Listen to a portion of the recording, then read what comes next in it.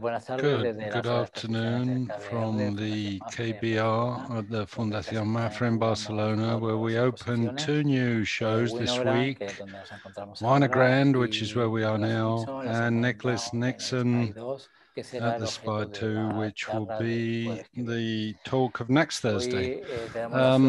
We're lucky today because we've got Sawyer here with us, the curator of this exhibition. He's an art historian and one of the leading curators in his generation. He has a long career, but I will highlight some of his latest projects like After Stonewall, 1979, 1989. I too have seen America, the Harlem Renaissance, and other shows, but he's here today because of one of his latest projects, which was the show that he organized at the Brooklyn Museum. He's the curator for photography there on Garry Winogrand in 2019.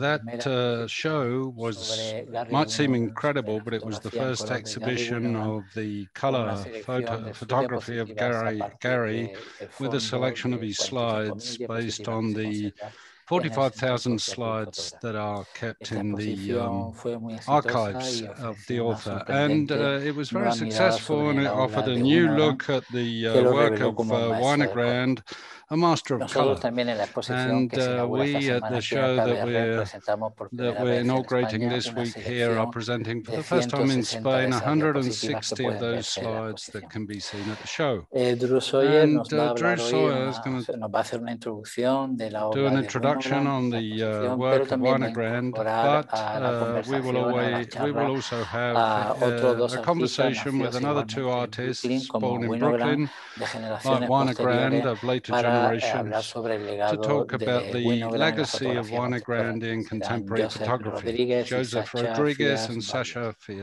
Burgess. And I'm now going to pass the floor to Drew, and I remind you that you can leave your questions in the chat section, and you can also choose the language that you want to follow. At the bottom there's a menu with an icon for interpretation. You can select your language. So without further ado, thank you to our guests, thank you to Drew, and I'm going to pass the floor to you. You're looking fresh in spite of jet lag, and I hope we can get this going right away. Thank you very much. Thank you. Great. Well, thank you, Carlos, for that introduction. I couldn't understand most of it, unfortunately, but I caught bits because I speak a little Spanish. But I'm going to give a quick introduction to the exhibition, and then we'll introduce my 2 guest speakers as well, and they'll join for a conversation. So I'm going to start a PowerPoint presentation first, and then give introductions. But I do just want to thank everyone at the Mapfre Foundation again for all of their assistance, and it's been such a pleasure to work with them on this show and project, especially over the course of the pandemic, which certainly didn't make organizing an exhibition and installing an exhibition when I live in New York, and the show is here in Barcelona, very easy. So as Carlos mentioned, in 2019 at the Brooklyn Museum, I organized the exhibition Garry Winogrand Color, which was the first show to consider Winogrand's color work. And right, I mean, I thought a lot about what is there left to say about somebody like Garry Winogrand. The Brooklyn Museum has a collection of about 125 black and white photographs. So the show sort of emerged from actually my job interview at the museum, and thinking about, given the sort of size of the museum's collection and a desire to do something collection-based, what could one do that would contribute to a conversation around Winogrand. So I proposed a show looking into his color work, which I already knew Susan Kizmarek, a curator, former curator at MoMA, and Michael Almereyda, a filmmaker, were already working on a book project So I brought them in to invited them to work with me, and came up with the idea of doing a slideshow installation. And that's partially because in 1967 at the Museum of Modern Art, John Cherkowski organized an exhibition, New Documents, which included Winogrand's work along with Diane Arbus and Lee Friedlander. And of course, as you can see from the installation shot, mostly included his black and white work. But if you look into the back, you can see a slide projector, which included his color work. Infamously, the color projector malfunctioned, as slide projectors often do still today, maybe even more so. And it was removed from the exhibition. So unfortunately, not many people even saw that installation or the color work. And Winogrand, although he had shot color work basically from the early 1950s onward, basically abandoned color work around shortly after that presentation. So that sort of idea to present a slideshow was based on the only way that Winogrand presented the work during his lifetime, which was largely, I think it was, for my framing of that exhibition, is important to acknowledge Winogrand's own class position. He was a first-generation Jewish American who was born and raised in the Bronx in a working class neighborhood. He certainly didn't have the resources to produce and print color work, which was exorbitantly more expensive than black and white, 100 to 200 times more expensive in the 1960s. So for me, that was a really important part of the narrative too, of considering why is this work not as well known? Why didn't Winogrand show it more often? And as I said, it's important to acknowledge that Winogrand began shooting color when he began basically shooting black and white. He was working for magazines in the 1950s. And as magazine photographers did, they shot in color. So here's two examples of Sports Illustrated covers that are also included in the exhibition of some of his color work. So the idea, so I sort of proposed that idea, which required a lot of research. It meant sifting through 50,000 Kodachrome slides in his archives at the CCP. So here I'm just showing a selection of some of those slides as they exist in the archive. And because Winogrand, we don't have a record of what was included in New Documents, I had to base it on a couple of different indicators. One was if he made a duplicate. So you can see it says if the slide is a duplicate slide was made from another original slide. If he marked on it, if he signed it, if he stamped it. So that was some of the way that from the 50,000 Kodachrome slides that I selected a presentation that there were then digitized and presented as a slideshow. The show did include one slide projector, which thankfully didn't malfunction, or at least not to my knowledge, but potentially our AV staff had to deal with malfunctions. But the main exhibition hall included 16 projectors with around 500 images. Again, still just a fraction because it was selected from about 50,000 Kodachrome slides.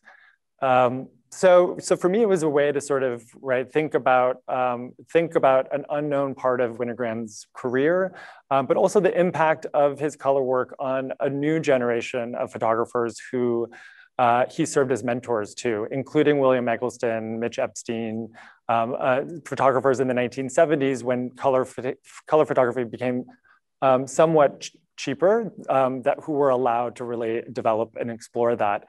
And Winogrand taught at Cooper Union courses on color photography, where he brought in William Eggleston. Mitch Epstein says that's where he really started exploring color. So that was sort of another installation shot. So that was sort of the premise of that show. So when I was approached about doing an exhibition for MOPFRE, it seemed like the perfect opportunity to sort of expand upon that and really think about the color work in context with Winogrand's other work. And so the exhibition at MOPFRE is really, the color work is sort of at the center, and there's a reduced checklist of the color work. It's 3 projectors, but still about 150 images as opposed to 16 projectors. But the rest of the show is really organized also around Winogrand's working relationship, and friendship with John Czarkowski, who was the curator of photography from the early 1960s until the early 1990s at the Museum of Modern Art. And I think really there's not an easy way of understanding Winogrand's work without understanding the framework that Czarkowski gave audiences and scholars, critics for understanding it. So yeah, here's a self-portrait that Winogrand took in color, and then a photograph actually that Lee Friedlander took of Garry Winogrand taking a photograph of John Czarkowski. So I'm just going to quickly go through some of the sections and thinking about that sort of relationship. So early work, as I mentioned, Winogrand started as a magazine sort of freelance commercial photographer.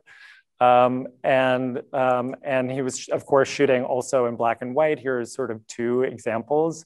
One image shows the Metropolitan Opera. Already he's shooting with a 35mm lens, of course, a 35mm, film, and sort of using a very sort of spontaneous composition and style to sort of capture, in this case, a couple enjoying champagne. And then a photograph of JFK at the Democratic Convention in Los Angeles in 1960, where I think what's interesting about this picture is he's already thinking about how images mediate our understanding of the world. And that will be a through line, I think, for a lot of his work throughout his life, thinking about the role of images as mediating our knowledge and experiences. So here, right, it's a picture of Kennedy, but we actually don't see Kennedy's face. It's a picture of his back. The only way we see his face is through the television set. And then, he also made a number of photographs at Coney Island. An article was published in Collier magazine in 1955. And for the color work, there's a large section that it also includes Coney Island pictures to show that he was really thinking about color simultaneously with black and white from the very beginning of his career. But I think for both Czarkowski and Winogrand, it's important to think about the context that they were pushing against. So Czarkowski, who became the director of photography at MoMA in 1962, his predecessor was Edward Steichen's, whose probably most well-known show was The Family of Man, which opened at the Museum of Modern Art in 1955, a sort of sweeping thematic humanistic survey using photography to tell a very sort of universal story about mankind. It included Winogrand's photograph of the couple at the beach that I just showed, sort of frolicking in a wave, which you can see in the background. So already Winogrand, right, was working within a magazine context and working within the sort of context that Edward Steichen was pursuing about photography, which was a very sort of narrative, some might say propagandistic form of exhibition making or of framing photography in a similar way to magazines. So they were both sort of coming out of that context and really pushing it against it. So that's one of the through lines of the exhibition, and thinking about especially their sort of relationship and partnership is pushing against the sort of narrative, the narrative surrounding photography, to just think about the photographs themselves as pictures and not as records necessarily of the world. So the first show that John Czarkowski did at MoMA, one of the first shows that Czarkowski did at MoMA in 1963 was called 5 Unrelated Photographers, right? Which is a direct response clearly to the very thematic exhibitions that Edward Steichen was doing. He was signaling to audiences that I'm not going to do these big narrative exhibitions. These are just 5 photographers that are totally unrelated that I'm interested in. And amongst those was Garry Winogrand. So from the very beginning of Czarkowski's career, a lot of his own ideas about the medium of photography were expressed through Winogrand's work. These really include a lot of, what are considered, sort of signature Winogrand images today, taken on the streets in New York City in the early 1960s. And I think what's also interesting about the installation is that already this sort of great number of images is prioritized over the singular image for Winogrand. Of course, he was extremely prolific, and even at this early stage, it wasn't about the single image, but about the sort of mass of images that he took. And so also at this stage, Winogrand and Czarkowski's ideas about photography were developing, again, in sort of reaction to those previous modes, but also a sort of social documentary mode, which had been in dominance in the 1930s and 1940s especially, and then sort of photojournalism, both which are telling stories through photographs and the framing of additional text. And here, right, we have, this was the accompanying text that Winogrand wrote for that exhibition that was on the wall, where he really is talking about, in a way, medium specificity, right? A very modernist idea of what photography is. It's not painting, it's not poetry, he says, not anything but photography itself. And really together they developed that idea of what it is. And I would argue it's not quite modernism, because they're not talking about light in the way that, right, photography is all about light and chemical processes. They're talking about images, about representation, and they're thinking critically about what a picture is and what a picture isn't, and how a photograph is not a real transcription of the world, right? But it's filtered through a particular subject. So I mean, perfect example of Winogrand's street photography from the 1960s and 70s in New York City, right? The ways in which he's indicating that this is a subjective medium. We have his use of a wide angle lens, which includes a lot of visual information within a single picture. He's tilting the picture plane, which again indicates that this is not some sort of, even though he says the camera is a machine, it's automatic, right? This is being wielded by somebody. And he's indicating that through the sort of, tilting the picture plane. But also this sort of like, juxtaposition and random visual poetry that, tells a story, but doesn't really, it leaves it up to the viewer to sort of decide. So here we have these four women who somehow magically seem to be, their feet seem to be dancing syncopated together, and their forms are mirrored by these trash bags to the side. Behind them is a group of younger women whose clothing, right, differs radically.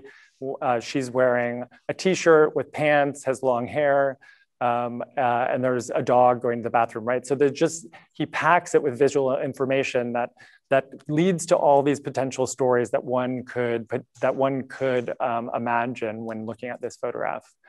Another main part of the exhibition is around the year 1964, when he receives his first Guggenheim Fellowship, a very prestigious award.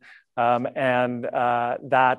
really is desiring to make a sort of picture of the United States, again, in reaction to the media, something he acknowledges was sort of guilty of fabricating an idealized image of the United States. And you can imagine this is the year of Kennedy's assassination. It's the beginning of the Vietnam War. It's the sort of height of the civil rights movement. There's so many things that Winogrand himself becomes disillusioned with. And he really travels across the country to sort of find a way to sort of picture what he imagines to be a more maybe honest or empathetic and humorous picture of the United States at the time. But again, thinking, I mean, the photograph of Dallas in the plaza where JFK was murdered, it's showing, assassinated, is showing the way in which that site is already being monetized. It's a tourist destination, people are selling postcards. But again, this idea of the way in which photography mediates our understanding of the world is really sort of central to that.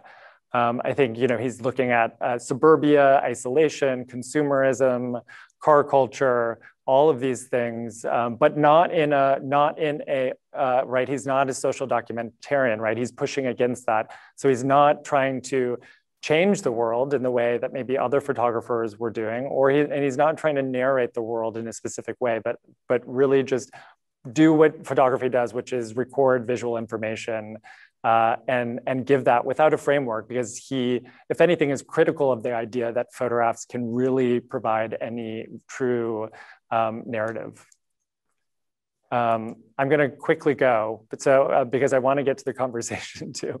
I was maybe too ambitious with covering all of this, but another section is on animals, which was the first monographic, first solo exhibition that Czarkowski organized of Winogrand's work at MoMA in 1969. It was also a book, and it included work that he had produced in the 1960s at zoos and aquariums in New York cities.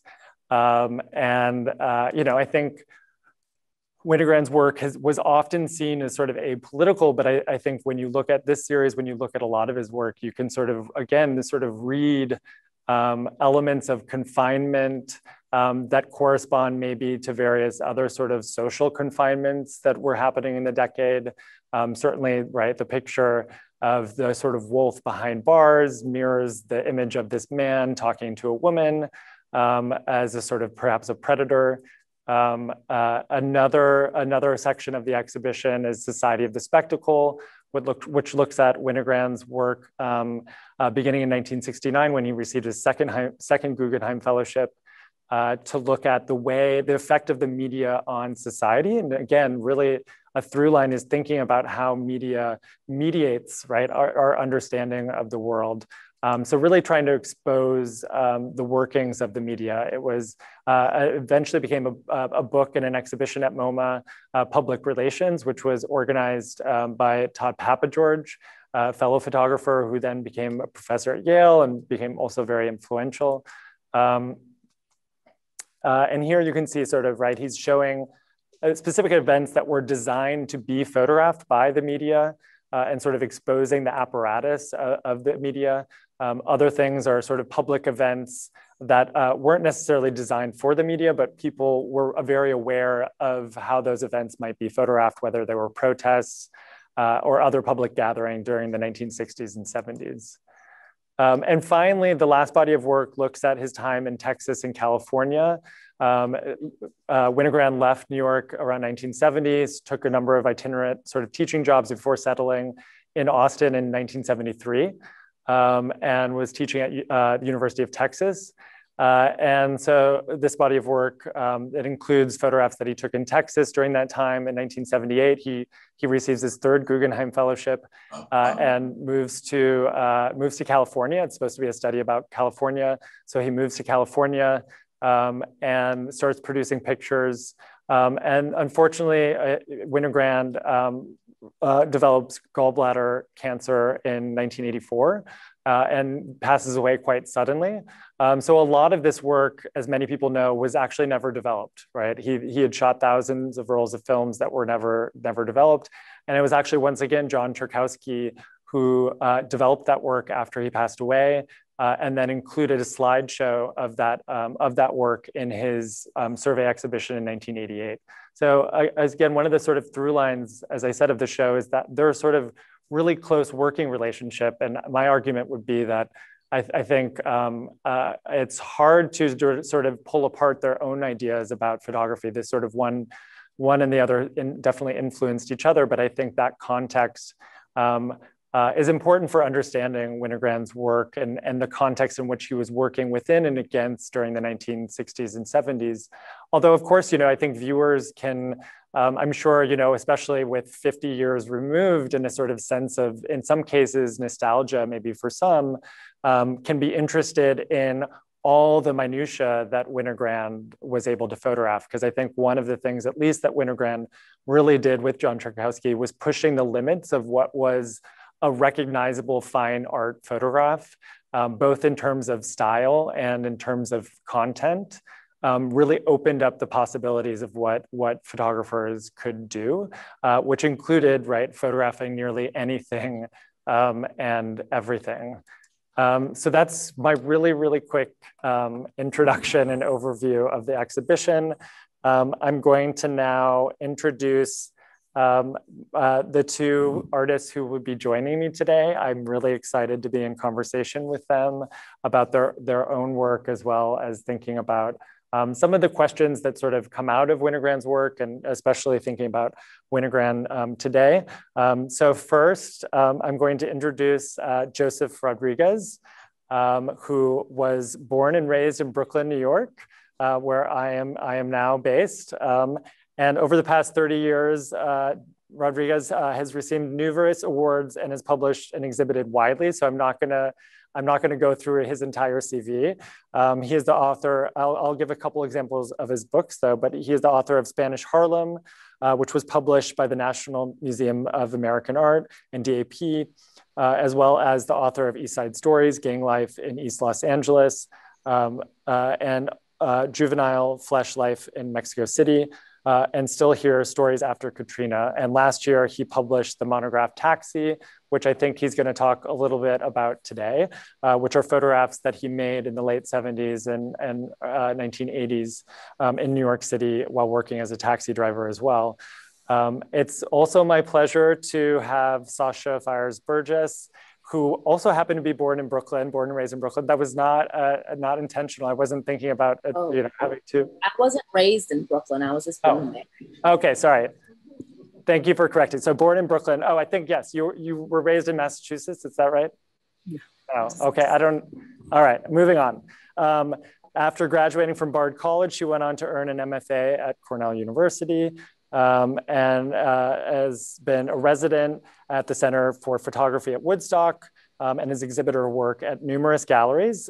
She was recently the winner of the DeMeyer Fellowship from Columbia College and the Capricious Photo Award from Capricious Publishing in New York, which also just earlier this year published her first monograph, Untitled. So it's my pleasure to have you both here, and thank you again for agreeing to be part of this conversation. Thanks for having me. Thank you. Thank you. Yeah, so I thought maybe Joseph, I thought we could start with you, just given one that you were actually, you sort of started photographing while Winogrand was still alive. So in just a direct context, maybe a little bit more, at least a proximity to Winogrand's work. Here I can bring up Taxi, which is the book. So yeah, I mean, I'd be curious your own thoughts about, working and thinking about Winogrand, but also just more broadly, thinking about, the sort of what I was laying out, this idea of Winogrand and Czarkowski really, one of the things that they were doing at the time is trying to expand what was photographable and expand what was a recognizable style of a photograph that would be in a museum context, right? That would be recognized as an art photograph, whatever that might be, rather than say a photojournalistic image. Right. Well, I mean, just to start, I mean, photography came to me as a savior. I was growing up in the hard streets of New York. I mean, I kind of grew up in the old classic naked city novel film, noir film that really was part of my life. I mean, that's the way I grew up. The tough streets of New York is and similar to the way Garry Winogrand grew up in the Bronx. You really had to know how to take care of yourself. So I guess a lot of that internal sort of growing up, it got me to photograph in a certain way, in a certain style. I'm at the International Center of Photography for most of this photographic work. I'm studying, and we're learning so much about, there's so much discourse about Garry Winogrand's pictures.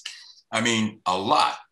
So I got very familiar with his work while we were at ICP, for sure. And now I have to go and, for me personally, trying to find my way, my voice. I come out of the New York school. I'm studying the New York school guys, right? So who are they? The Sid Grossman, Lisette Modell. I've got to walk in these shadows of Garry Winogrand, all these great photographers. So I trying to find my own way, Drew. And because I was trapped into this job because I needed to eat and pay my rent, the only time I had to photograph was while I was working.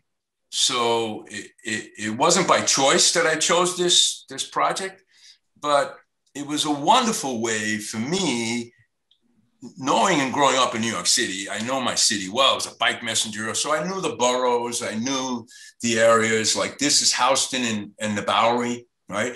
And it wasn't unusual for us to see what we see today in terms of homeless people. So I was just trying to see what I saw out of the cab in a way that Garry would do it on his feet, so to speak. He was always running around with 2 or 3 Leicas on his neck. And I only had one camera. And so it became this kind of voyage in a way. So I've got a lot of sort of Magnum tradition back of my head. I've got Ouija. I've got all these people that I'm trying to see how I can create. But I went a little bit further. I remember seeing some of Garry's work around Christopher Street. He was photographing on the street.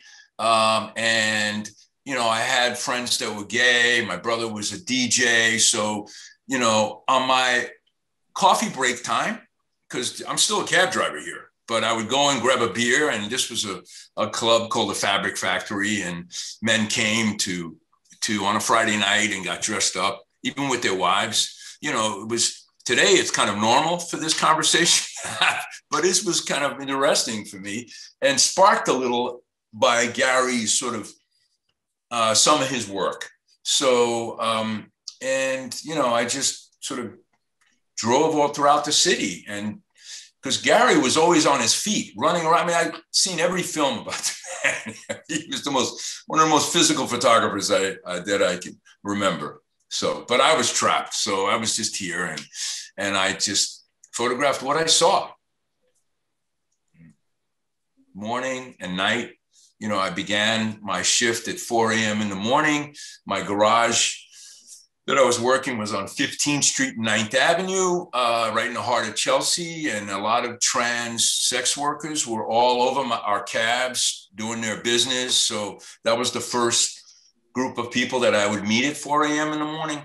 So, and that's how the connections become. The Anvil, the very famous Anvil, which was a gay sort of all night after hour club that would end probably about 11 o'clock in the morning. You know, here I am waiting on cue, meaning waiting for a fare, because the big fares at 6 a.m., 5 a.m., 4 a.m. were going to be from downtown straight uptown.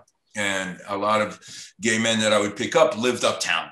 So I was just on cue here, and these 2 young men were outside talking to each other, but they didn't know each other, but they just finished sort of taking care of their personal urination business against the wall, and they struck up a conversation. So it was just kind of, yeah. And then, you know, I was up in Harlem on 125th Street. It was Harlem Week in August, and it was beautiful. And, you know, I was just going real slow, and then I stopped the cab because many times I would stop and have a coffee break. And to be quite honest with the viewers, I didn't make that much money, folks, because I was out there trying to make pictures most of the time. So, but moving around, you got to see a lot. Rushing back to Brooklyn on the Manhattan Bridge as the sun was coming up with a fare, and time was money. Very different way of transportation today with Uber, which everything is very slow, and, you know, us taxi drivers had to really hustle a lot. I'm curious, were you that familiar with Winogrand's photo apps that he made on his cross-country trips through his car window? I was just being introduced to some of that work, you know, and because this is, all right, just to explain to the viewers, you know, we're in school. ICP was a very different kind of school back then. It was more of a museum school, more like RISD, right? Where Nan Golden studied. And so it was really 7 days a week we were in school. So we got a lot to see all the time. And every time there was a new chapter, for example, I love the way you broke down the exhibition into chapters. You know, we looked at the Central Park, the zoo work, the work he did around there. We looked at the feminist sort of the moments of the day during feminism and what was happening, the dread, you know, the mode, the clothes, the strength of a woman, the way she walked down Fifth Avenue. All of these were being sort of discussed in class. So it was quite an eye-opener for me, big time, and still overwhelmed by his prolific work. You know, we're this is Houston Street, right across the street from the famous Film Forum Art Cinema. Maybe a lot of the folks have been downtown. And this was an after-hour club and after our club. This would open up at about 6, 7 in the morning, and then close maybe 2 in the afternoon. So this is probably early morning and just waiting for a fare. And a lot of trans sort of sex workers would go there, the bartenders, the DJs. You know, it was also the time of cocaine, right? So the Studio 54 days, so there's a lot of partying going on, days at a time. We were on 58th Street and near Lexington Avenue, I believe. Yep. I believe so. I think so. Yeah. And so, you know, I would stop. We had these taxi stands that were around the city. And, you know, they were usually next to a little coffee shop or something. And I'd stop and grab a coffee, but I always had my camera on my shoulder and looking, you know. This was a Garry Winogrand influenced image for me, right? Can I get that close? Can I capture a moment, right? Or an emotion, yeah. So I wouldn't say he was the only photographer, but his work was, you know, premier for us, yeah. A family, you know, the taxi world is a very strange world when you drive at night, Drew, because what had happened was I had just dropped this couple who was in my cab. If I have time to talk about it, it was, you know, and I'm crossing the park, taking them to the east side. I cross the transverse at Central Park, 66th Street. I get to the corner and I see everybody staring at my cab, and they were having sex in the back seat. And it was just kind of a moment that was kind of not nice, because, you know, that would have been okay, but, you know, they didn't ask and stuff. And so I had to stop, clean the cab out, and clean everything up, right? And then the next fare was this beautiful family going to church. That's New York. That was my New York. So, and that was a real moment, you know, that I wish I could have captured both, but this was for me a beautiful moment. So we're back at the Fabric Factory, right? I mean, it's a Friday night, a lot of working men, folks. Some of them were policemen, some of them were firemen, some of them just, you know, and some of the wives were very cool with them and get dressed up in drag, right? And this was just one of those nights. So, you know, I'm just honoring what I see.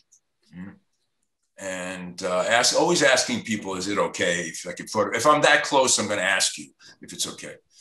Yeah. That was another club that was, you know, an all-nighter. Yeah, there was a lot of stuff going on downstairs there. Yeah, it's a BDSM, you know, sadomasochistic kind of people would get dressed up and, you know, do all this hanky-panky. I'm trying to keep it light here for the audience, but, you know, a lot of hanky-panky sexual stuff going on there. Yeah. And then I would pick them up, which is, for me, what was really interesting was I was very nervous and very insecure as a photographer to photograph people.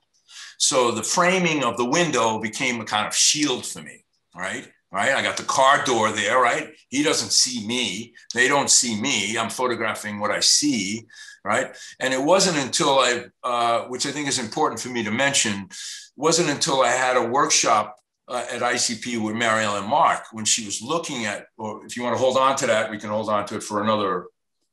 You tell me I was going to say, I wanted to come back to sort of, just maybe discussing after we can look at some of Sasha's work, thinking about, okay. Yeah, sort of thinking about the ethics, but I do want to, I'm just curious, because it's really interesting, right? That this body of work is essentially framed by your job, right? It's a project that is around labor, your labor in a certain way, and that really structures the way the photographs look. Obviously, right? You're shooting through your car because that's your job, but also your relationship to the world and the subjects, right? Well, in some cases, obviously, people are in your car and you have a more sort of direct relationship with them, but that's still a sort of, that's an exchange for money, right? You're providing a service. Sure.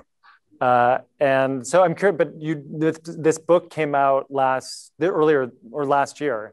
It just came out in December, actually. So was it work that you and maybe this will be the next question that we can return to, but sure. I'm just curious, was it work that you sort of distanced yourself from and you sort of went back to it, or?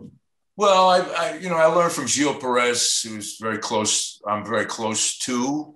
We're not close as friends, but he would always, and Jean and Susan, a lot of them, you have to revisit your work over time, right? Mm-hmm. And so this is the last frames were 1987. From here, I'm already working in Spanish Harlem. I'm working for National Geographic. I'm becoming a little bit about what Garry was doing, learning how to eat and be a photojournalist, right? So there was this constant push-pull with me trying to find my voice. Should I be, because the photographer that really kicked my butt was a photographic show I saw when I was in my teenage years called Louis Hine at the Brooklyn Museum. And that was my connection to photography and that humanistic, very close portraiture style that I always wanted to, but I needed to so there was this push-pull of like close, not close. How do we get to what's your voice? What do you want to say? So a lot of this is experimental photography for me, to be quite honest, as a student. Right. Well, yeah. So we'll come back to the sort of the ethics question, which I think is what you were going to go to with the Mary Ellen Mark. And so now I want to sort of turn to Sasha, and we can go through some of your work. But again, sort of thinking about, I'm just curious, and it doesn't have to be, and part of the reason I was, I'm an admirer of your work, so I wanted to have a conversation because I don't know to what degree Winogrand interests you at all. And so, but I guess the question that I asked was more so about the way I framed the Winogrand show, which was this idea of one's desire to expand what is photographable, and sort of that expansion as an approach to photography, or what motivates I think a lot of photographers is doing something that they don't see. So obviously that often also involves pushing against what comes before, which obviously Winogrand did. And then obviously, by the 70s, given the stature of Winogrand and John Charkowski, they themselves became the people that pushed against. And right. And I think about more so maybe in relation to Sasha's work, right, the emergence, especially in the late 1960s and 1970s, towards a very sort of personal narrative about photography. Many people turn to family life. Many people turn to friends. This sort of, which was obviously really a reaction to Charkowski's framing and Winogrand's framing of what was deemed an appropriate sort of style or subject matter for art. So yeah, so I'm just curious. Your thoughts about that and thinking about some of your work. Yeah, I mean, I photograph mainly, my interests are mainly within the African diaspora, but it's really to hear this conversation and realize how small the world of photography is, because I went to Bard College, and that Bard College was, a photography program that was really run by a lot of the New York City photographers that had studied under like Lisette Modell and all of them. So of course I know Garry Winogrand photographs that I'm quite fond of. There's also critiques that I have, as with everything. But I will say that it's interesting to, like, a photographer that came out of that school that I feel like I'm much more aligned with is Larry Fink, who I taught with, who taught me at Bard College and who I then worked for afterwards. And I feel like there's a certain type of kinetic energy that like New York City photographers has. That's why I wanted to be clear that I wasn't raised in New York. I was just born there, because I think, especially listening to Joseph talk about New York, it's this kind of like, I think I was taking from that energy, but I wasn't necessarily there always growing up and things like that. So, I mean, I'm influenced by the work of, especially the partnership between John Charkowski and Garry Winogrand, because I think that those people then went into the academy, and then the academy then taught people like me. And so because of that, I have this in my lineage, but I think also because of that, and because I'm from like another generation, I'm prone to critiquing As with, I think that happens with every successive group of people, you know? So like, for me, the Garry Winogrand work, I always think of that, I think it's from Anna, the photograph of that famous boxer and his wife, they're holding a monkey. His wife is white and the boxer is black. And that kind of makes me think about this, like the social moment, the kind of conversation that's happening socially. And then I also think about Women Are Beautiful. One of my favorite Garry Winogrand photographs ever is that photograph with the three women walking down the street and there's the light coming behind them. And then there's the man in the wheelchair. And then there's a father, a family sitting on a bench. Yep. And like just looking at the, like the commentary on the street, you know, street life. But then I also have to think about Women Are Beautiful in the context of the feminist movement that was also saying at that time, what does it mean for, you know, a man to essentially stalk or photograph them? I don't know, you know, I can't necessarily give like, it's just like my understanding of the very varied, I think. And I think that I'm also working in a similar, or a photographer that really knocked me out too was Louis Hine, because that was like, I just didn't know that you could do those things with photography. And once I knew, it kind of opened up a world for me. Because you tend to, or this sort of selection of images, maybe we can go through some of them, but there's sort of this sort of portraiture style that Hine really practiced, where oftentimes the subject is centered. They're oftentimes looking directly at the camera. So there really is that relationship between the photographer and the person or the people that are being pictured. Mm-hmm, mm-hmm. So, I mean, some of these people in the images are my family. This is my cousin Joey. We look just alike, you know, and then other of these people are people that I'm meeting along the way. So I think also this is a photograph that I took on a road trip. I took Greyhound buses across the country. And I think in that way, when I did this, I was also curious about like this mode of transportation and who took it socially, like who takes the bus.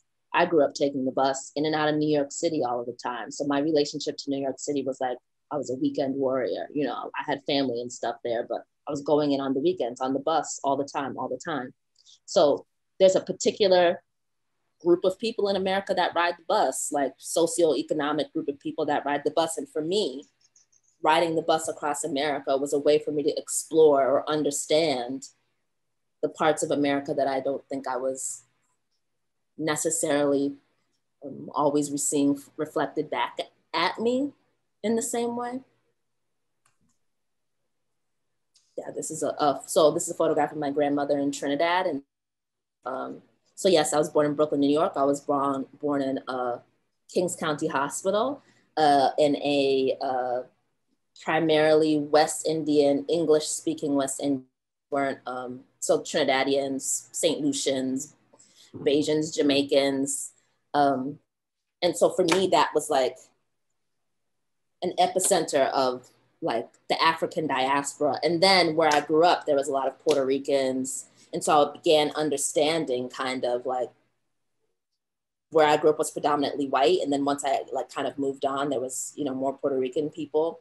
And I began to understand that what the African diaspora meant essentially and where we existed. And then that became an interest for me.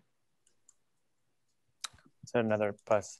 Well, maybe this sort of leads to the next question, which is really about this sort of thinking about, and you already sort of touched upon it, both of you, but this sort of ethics of photography and how they've changed, especially since the 1960s in photographic discourse.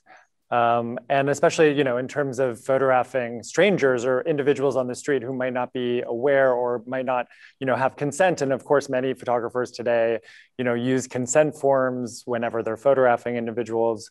But also just thinking, yeah, about, and I know, right, I've read, or, you know, I've seen some talks you've done, Sasha, where you talk about, you know, the first time going to Trinidad and making photographs, that even though, right, your parents are, or you have family there, but you didn't grow up there. So what kind of permission or relationship do you have to a place? And what sort of, right do you have to go in there and photograph it? So yeah, so I thought both of you, maybe, yeah, it would be interesting to hear both of your thoughts or the way you've approached it in your own work. Joseph, you Sasha, can... or yeah, whoever. You want me to go first, or Sasha? Sasha, why don't you? Since we got your work up, do you want to pick up on that, or do you want me to? Okay, I'll start. I think that these are questions that I still don't quite know how to answer. As we like, there was a point in photographing in public spaces, I think has merit, particularly like, especially looking at the work, like Joseph's work, and thinking about like the New York City and those photographs, city that I grew up hearing about. That's the New York City that I wanted to be in all the time.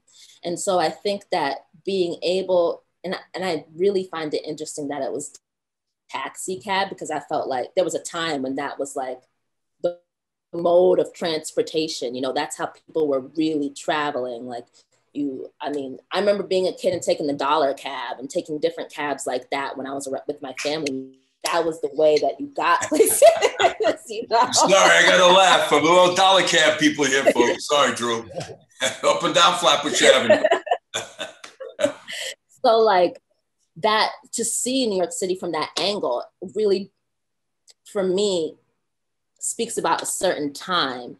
And also to also see the type of New York City in which queer and trans people, or people that are seeing and different things like that, we're living in a different kind of way, is really important. But I know that those photographs that you were taking at the bar were the photographs that you were asking people, but I think that there is something important about photographing in the street. That being said, people, and I'll be very specific, I think a lot of photographers, white photographers, have been photographing people of color without their consent and making things and stories and telling stories about people that they could have done themselves. The Family Man exhibition is a great one. I think there were like 2 photographers of color or 3 photographers of color, and one guy from Kenya like protested at it, you know? And so that's where issues of consent and where questions of, well, who's representing whom, and what is the worthiness of this or I don't want to say worthiness, what is the point, the merit of this representation? I think that's when those questions become more important. I'm not quite, I don't know if I'm doing it right. I'm trying a thing. And I ask, sometimes I don't ask. I think I'm trying to understand the African diaspora, both from a public and private point of view. That's great. So you want me to pick up, Drew? Yes, please. Yeah, well, okay. Okay, sorry. Well, I was just going to quickly say, I mean, it does, please. You know, it does seem like many of your pictures obviously are these sort of, as I was saying, the sort of connection to Louis Hine, these where the individuals or people that you're photographing acknowledge your presence, right? They're often looking directly at you, which is some form, at least signals to a viewer that there is perhaps some form of consent. Yeah. Like I didn't know this person, but I really liked how the thing on his head. So I went and asked. Right.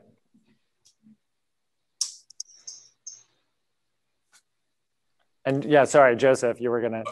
No, I mean, I'm just really soaking up this beautiful photograph here. So I'm sorry, I'm in a dream right now, Leila. I'm right there with you. I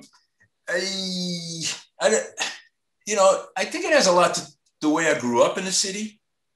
I grew up at a time of which was called muscle journalism, right? Muscle journalism was, Pete Hamill, and, so many writers like him where, back then when you were a news reporter, you had to go out and get the news. You had to do the man on the street. You had to sort of talk to people, and, that old Ouija style, that old photo league style of kind of walking the streets, but talking to people, and now we're in the age of street photography and Instagram where people don't do, I mean, I just spent 15 weeks talking about this with my NYU students, but, take time and listen and maybe you don't get the photograph, right? Maybe you don't. Now, I also studied with Alex Webb and many, many other great sort of people out there in the world of, You know, for example, when Alex Webb was working in the streets of Mexico City, I would see him when I was working there, and he would work one block for a week, walk around that one block for a week. Everybody sees the pictures and thinks like, wow. So the commitment was something that I learned, which became important for me to learn how to engage with the public and with the private. And so, you know, and I wanted to look at people that look like me. I mean, I was always, because as a child with my mom, we would never get a yellow cab, Drew. They would never stop for us. So we had to do what was just said, you know, we had to use the car service. We had Black Pearl, which was an African-American car service before Uber. So it was only driven in Harlem or in East New York or in Williamsburg. So this disconnection, you know, with the racial divide, the prejudice, which was very prolific here. I went to a Catholic school. Me and an African-American boy were the only minorities in the whole school of 500 kids, right here on Carroll Street in Park Slope, right? And that was just like, it was clear, you know, it was like a West Side Story neighborhood here, right? You stayed there, we stayed here. But when I went to high school, I was a humanist. I embraced everybody. I met Asian friends and Black friends and white friends. And that was the beauty of New York. So that's the way I try to look at the city. But, you know, if we talk about representation, and when I move on later on, and I'm starting to begin to do the gentrification of East Harlem, which is a school project in black and white, you know, of course, so we're introduced to Bruce Davidson's East 100th Street thousands of times. I met Bruce Davidson. I showed him my color work as well. You know, we had a very nice conversation.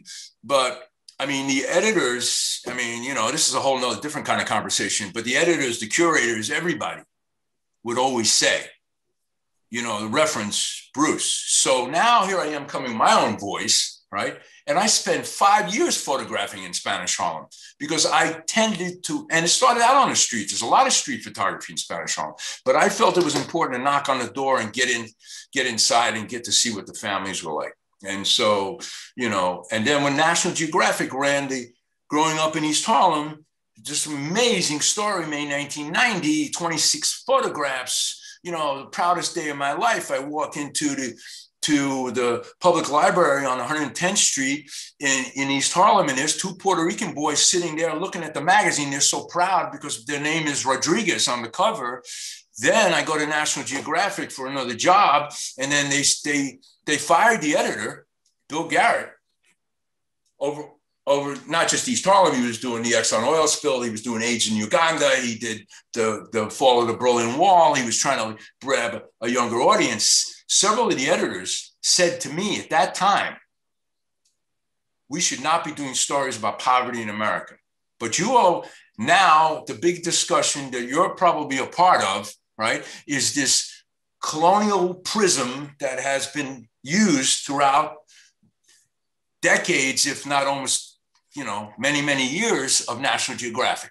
So now I have editors telling me I get a job to go to Mauritius, which I do a good job for them. And they're telling me, don't give us any dark images. Don't give us any, you know, things that make people look bad. I mean, you know, I just went on to photograph myself. And then after that, and this is very important for me, I had a career. I knew I could have had a career with Geographic. They loved my photography. They loved what I was doing. I had a great editor, Susan Welchman, an old New York City editor. And after that, I just never did a Geographic story again. I went to East Los Angeles after that and spent another 20 years photographing.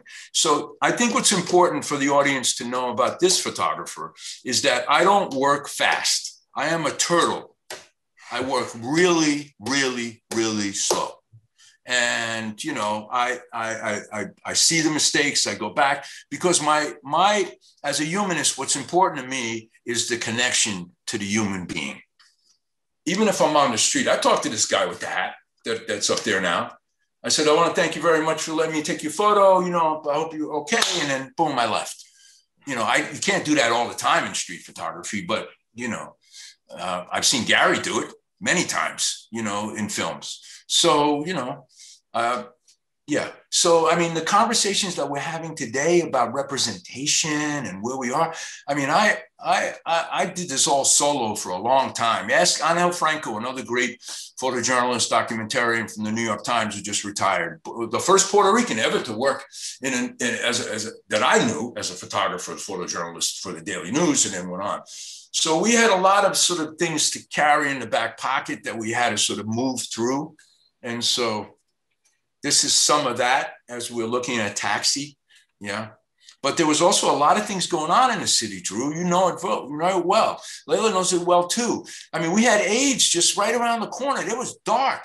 I mean, I'm sitting in a cab with an individual and he comes out of the club and I said, you have a good night. And he's all sad. He's going home lonely. You know, what's going on? Well, I party for 3-4 days. You know, something bad was going to happen. And then it happened. And then there was no hope and I photographed that venture up in East Harlem with no medicine, no nothing, no. So I can't help it. I'm a Latino who happens to be very emotional. I take pictures from my heart, not from my brain. So, sorry.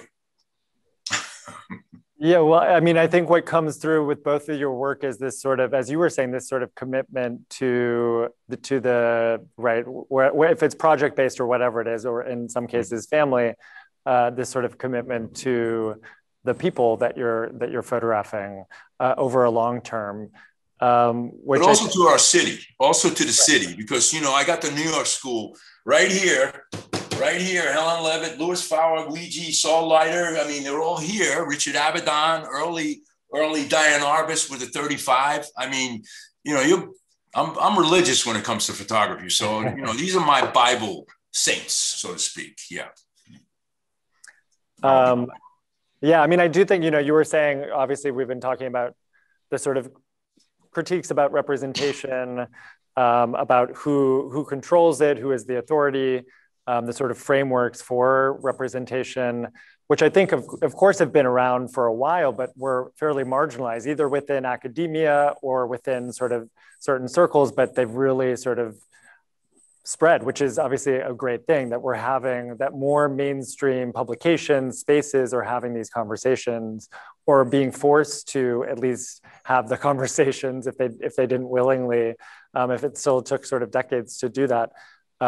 So I think that's, it's all a good thing. I mean, you know, I'm sort of interested also, maybe sort of building off that, thinking about both of your work, and then coming back again to Winogrand and this tension between right, the photograph as a document and the photograph as an ambiguous picture, right? It is a document of a thing that does exist, and the camera did record it. But of course, it is a two-dimensional, in most cases, right? A two-dimensional print or something we see on a screen that is an image, right? That has some sort of relationship to the world, but also can't in full ever describe what the full context of where that picture came from, which I think is sort of what you were getting at through this sort of commitment to the people that you're photographing, the city, the subject matter,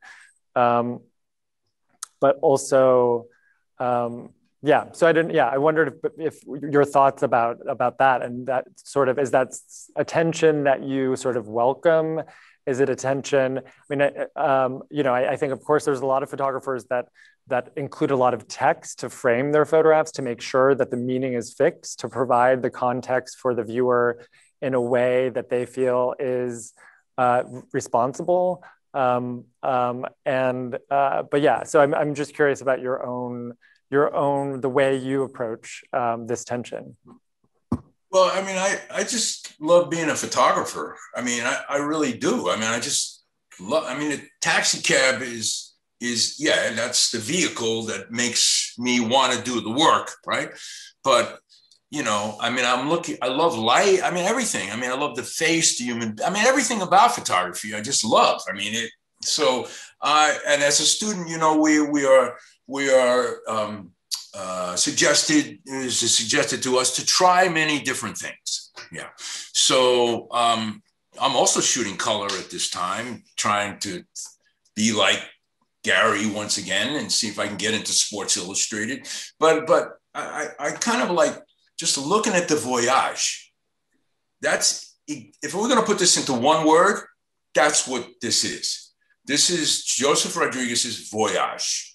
And that was the title of the book, actually, is the same title of the Blur magazine that Fred Richin and Robert Blake, who were my teachers at the time at ICP, the student publication was called Taxi Journey Through My Windows, right? Because I was so frustrated, all I could do was photograph, because I kept it going after school, but I just could photograph what that little frame, you know. So it came up with the title, but it's really, really about the voyage, you know, because I've got Clouseau in my head. I've got so many photographers that are here. I got Sergio Lorraine in my head. I mean, it's just a lot of people that, you know, can I breathe? Can I make my own frame, right? So, yeah, I tried many, many things. So this is the edit we put together. And obviously you've often worked in a book format, which through sequencing of photographs at least provides a larger context for a project than an individual. Well, I got very bored with photojournalism. I mean, I do it because, you know, I believe in story. I'm a narrative type photographer. That comes from cinema for me, because as a young boy, I spent too many days in the cinema. I was like Woody Allen. I met him one time and we had a joke about that, because Woody would do cinema all the time. It's me too. So I learned a lot of things from the screen. And so I just wanted to keep this window of the camera lens, the 28 millimeter to 24 millimeter to 35 millimeter as a cinema screen, right? So, and I'm learning also Sidney Lumet, who always would talk about lenses. Good photographers need to know, cinematographers, you need to know your lens, right? So how are we going to put things into context? So, you know, this corner, this picture right now, you know, maybe I took 4 or 5 frames, right? And just a little later on the same block, the Fiorucci model starts walking down, the girl and the woman in the white dress, right? And so, you know, but I'm working as fast as Garry because I need to make money. So it's just quick. Can I see? But when you live a place, you get to know it well. It's like the way we take the subway. You know every corner. You know so you pick things up quite quickly. But I was doing a hell of a lot of homework back then. You know, studying a lot of photography. So you know, trying a lot of different things, but looking at the city. This voyage. And Sasha, I'm curious, I mean, obviously you just published your first monograph, which provides a larger context for your work, especially for people who might have just seen bits and pieces published or exhibited before. So yeah, I'm curious about that. What that process of sort of framing your work together in that way. And like I was saying, this tension between the photograph as a document and the photograph as this ambiguous picture that exists only within the confines of that frame. Yeah, I think I'm much like Winogrand in the sense that I shoot, and then I will have like 100 sheets of 4x5 film that I got to develop, and like 56 rolls of like 120 film I have to develop. It's like the shooting. Garry, I remember this quote is, I photograph to see what things photograph, or to see what the world looks like photographed, or something along those lines there. Mm-hmm. And it's true that the photograph does become a mediation for understanding the world, because when you still the world in a certain way, you're able to, you know, look at it and ask more questions of it. And I think for me, the question of like the documents versus the picture itself is like, if you use a camera and take a photograph, you're photographing something that was placed before the camera's eye. The question of documentation or record has to do with who designates what is a record, who designates what is a document, and then who provides the context for the truth of that document. I think that's what I've been trying to work through. It, you know, like for me, this is both a document and a photograph. Like, I don't know where this street is. I'm sure this Mangolds is not there anymore. Like, I'm thinking about all of the things that I'm seeing in this photograph. It like, but then it's the picture itself. It's the whites of the man's eyes. It's the, it's his lips, it's his nose, it's the woman behind him that's like in motion, you know, and then you think of your friend's grandmother that did the thing with the thing, and then, you know, so it's like both. But again, like records, documents have to do with who designates that. And photographs, like what Joseph was saying, is like the obsession, the desire to see the thing as a photograph, the desire to still the moment. Yeah, and you know, I mean, you saying that reminds me again, you know, what I was saying about Winogrand, right? And the sort of framing, especially with Charkowski, of this idea of, in the exhibition, new documents, right? That Winogrand, Friedlander, Arbus were making false documents, right? They were making photographs that looked like documents, but were not documents. But I think, you know, one of the things that we can do now when looking at these photographs is realize them as, well, of course they are records of New York City, say in the 1960s. And so, yeah, we can look at the individuals, and even if we don't know their name, or we might recognize some people. Actually, you know, when the color show was on view at the Brooklyn Museum, I was giving a tour and a woman came in and she goes, "That's me." You know, like that was a document of her when she was a teenager in New York City. Or people, you know, of course, like, you know, I think so many people are fascinated by Winogrand's work now in the color show, especially through the fashion, right? It's a document of the way in which people dressed in New York City in the 50s and 60s. And I think that was also fun for me to see people walk in and just talk about, you know, the way in which people really dressed up when they went out, or at least in Midtown, right? He's photographing in specific areas and spaces where people were dressed a certain way when they were in public. And right, so it's documents of fashion, it's documents of so many things, even if at the time, you know, there was a desire to push back against the photograph as an actual document. But you know, you can't help but bring the document back in, even if we attempt to, you sort of banish it. I think we were going to try to have time for questions, but I think we need a translator here for if there are questions in the chat. I'm not sure. But if not, we can. We're also now over an hour, which we were gonna. Oh, Carlos is coming. Okay, great. Yes. Hi. Well, we don't have many questions, so you have maybe 2 or 3 minutes if you want to finish. If not, thank you so much, Drew, Joseph, Sasha. Has been a pleasure have you this afternoon with us. Very interesting and rich conversation. And besides, Winona, has been great. Know a little about your work. So maybe if you want to speak just one more question for them, it will be enough. We have a question that, perdón, debo hablar español. Sorry. Good, I'm going to speak in Spanish now. There's a question for us, really. Somebody was wondering about the difference between the exhibition that we prepared on Winogrand in 2015 and this show. The one in 2015 was a project of the MoMA that we presented in Madrid. And there are many pictures that were in that show and that are also in this show, because they're key pictures of Winogrand's. And but the curators are obviously different, and the projects are obviously different in the way they've been presented. The clearest difference between the 15 show and this show is that for the first time in Spain now, we're going to present the color photography of Garry Winogrand. And there had been no Winogrand exhibition in Barcelona since 1991. It was organized by the Tapies organization, and a lot of water has gone under the bridge since then, and it is very good for the new generations to see Winogrand again. And well, I don't know whether there are any final questions. No? Well, thank you very much. Tremendously thankful to you for your chat, your conversation, fascinating.